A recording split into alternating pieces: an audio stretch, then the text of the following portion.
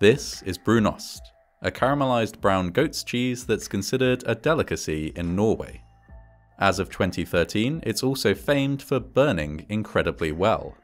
In January of that year, a truckload of Brunost caught fire in the Bratteli tunnel near Narvik in northern Norway. The high fat and sugar content of the cheese meant that it burned as well as gasoline. The fire took 6 days to put out. Nobody was hurt, but the tunnel was damaged, leading to a traffic meltdown. It was, said the Norwegian Public Roads Administration, the first time in 15 years they'd had to deal with burning cheese on their roads. The incident was a costly one, but didn't diminish the love Norwegians have for Brunost. After all, the same fat and sugar that make it highly flammable also make it highly delicious.